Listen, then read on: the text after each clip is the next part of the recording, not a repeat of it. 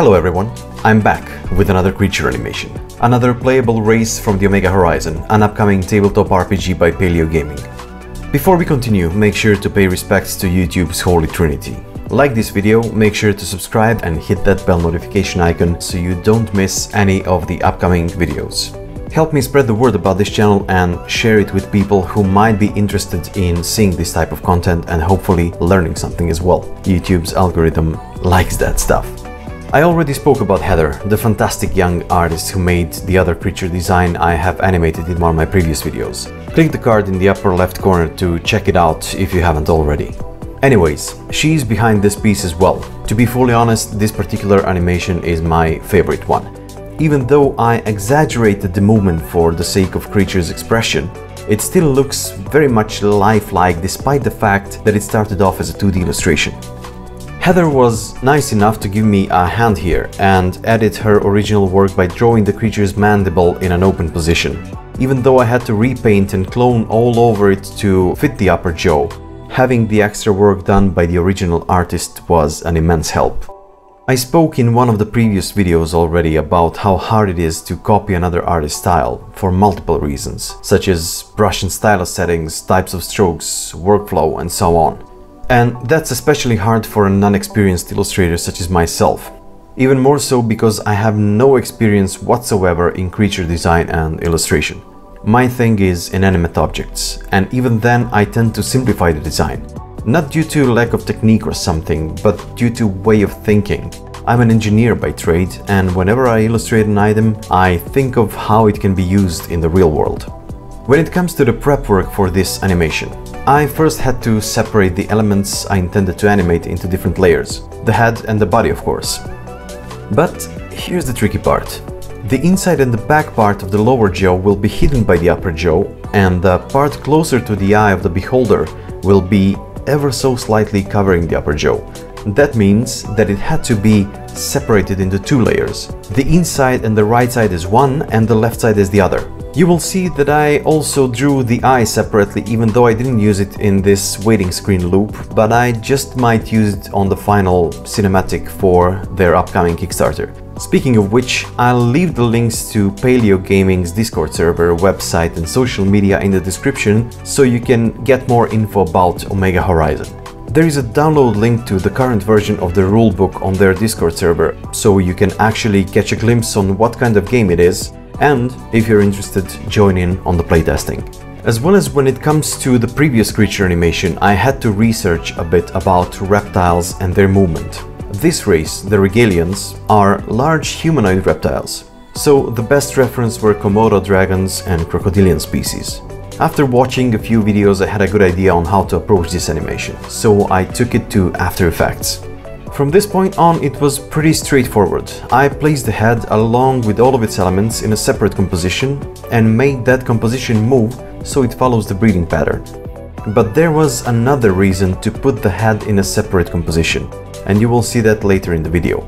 I used the liquify filter to shape the composition mesh so that it appears like it's looking towards the camera or you as the viewer. You will be able to see that final outcome at the end of the video, so please just wait patiently. Just like in the other videos, I used the slow motion smoke and dust particles in a screen blending mode at 30% opacity on top of everything to give it some atmosphere.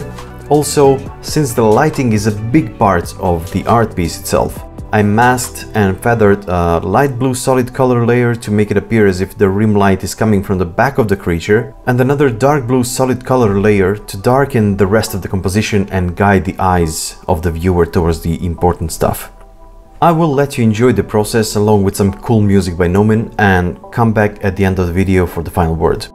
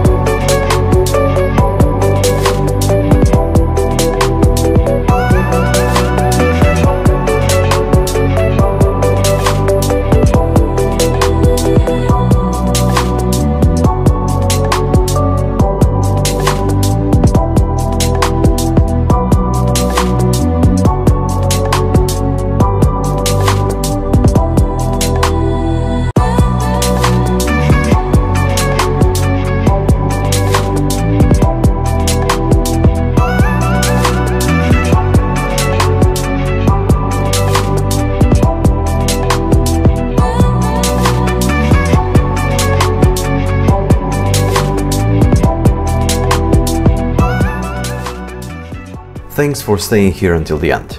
I hope I gave you some insights in the animation process, and I hope you learned something new. I can't express enough how much I appreciate you being here. Once again, please make sure to like this video, subscribe to my channel, and hit that bell notification icon not to miss any of the future uploads. I'll try to keep up the pace and upload twice a week. Also, leave a comment if you have some suggestions or insights. Once I'm done with the animations for Omega Horizon, I'll be moving on to the item illustration I'm actively making for my upcoming Kickstarter, which will be a D&D and Pathfinder supplement. Speaking of which, make sure to visit my website and check out Crit Chart and Fumble Table, the freebie supplements for D&D and Pathfinder I have placed in the download section. And if I may suggest following the links in the description to find out more about Paleo Gaming's upcoming podcast and Kickstarter, and of course to see more of Heather's work. Until next time, this is Crafty and I bid you farewell.